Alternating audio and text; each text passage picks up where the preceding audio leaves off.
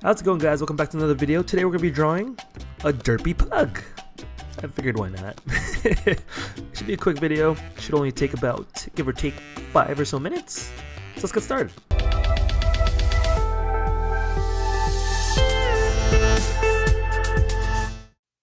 Welcome back to another video. I'm your host, mr.mil, and let's get started with drawing. So here's the supplies, really simple. There's only 5 things that we need. Actually, sorry, 6. So we're gonna start off with a pencil first, and let's get the generic shape of what we're gonna be drawing first of all. So I'm just gonna draw a nice lumpy piece of rock, I guess. So it's kind of like, it looks like a shape of, I don't know, kind of like an oval, but then it's like flattened on the bottom. And I'm drawing super light because I don't want to erase too much later on. And also so it's easy to erase, just in case if I mess up. So you guys should always learn how to draw a little bit lighter than usual, so it's easier to erase, so that way there's not so much dark lines later on, and also it's just a good habit to do when sketching. So as you can see, as I'm getting more confident of where I want to place things, I'm drawing a little bit darker. You see in that one foot, and I'm going down towards the bottom, and I'm going to do the other foot, and the other foot on the left hand side is going to be angled ever so slightly.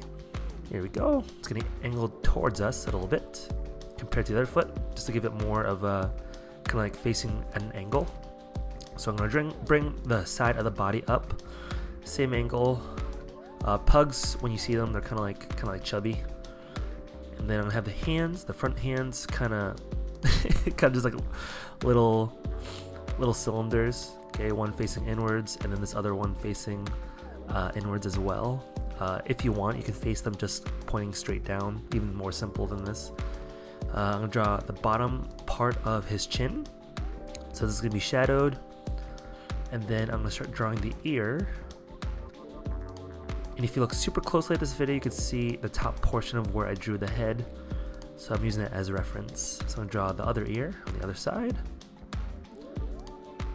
Okay, there we go. And it's going to loop around just like that. There we go. Very simple. Right now I'm going to draw that kind of like weird snout that the pugs have. Okay, and the nose is going to be super high for this nice cartoony effect. I'm going to try to around the corners, and this whole entire area where I'm drawing right now, this little triangle, is going to be completely dark. Okay, I'm going to draw the head a little bit higher. Have that kind of like a membrane type of head with like a lot of wrinkles. But I'm just going to do one wrinkle. There we go. Nice oval flat nose. And I'm just going to draw kind of like a triptych sign. There you go, little triangle. It's going to be pointed super far down because remember it's a derpy pug. 3 simple dots. Then very large eyes. So here's one eye. There you go. And then I'm going to draw the pupil. It's going to be super big, almost outside the actual circle. So you guys know it's actually popping out almost. Okay, and then I'm going to draw the other eye. Almost the same as the other one, but it's going to be facing the completely opposite direction for that nice derpy effect. Okay, I'm going to draw 2 highlights as well. We're basically done with pencil work. And we just need to clean it up with a kneaded eraser. The reason why I like kneaded eraser is because you just mold it every single time it gets dirty. So I'm just going to erase a little bit so it doesn't smudge onto my markers. So this preserves the life of the markers, and also it makes your drawing a little bit more cleaner. So right now I'm using another skin tone marker, and you'll notice later on I have to throw this marker away because it's starting to die. And as we go slow, I'm going to speed it up right about now. Okay, as you can see, as I color further and further on, the marker is starting to give way. So I probably need to buy another one of these, if not a different pack. And I'll try to cover as much as I can. A simple trick, if you have some sort of like water-soluble or alcoholic base, you can dip it in there. Maybe isopropyl alcohol, and it'll refill the marker until it's completely dead. So right now I'm going back with the nose and the ears with this kind of like sepia color, and then I'm going to move on straight to the black because we're basically done with all the color. You see I'm outlining the eyes and the nose with those highlights.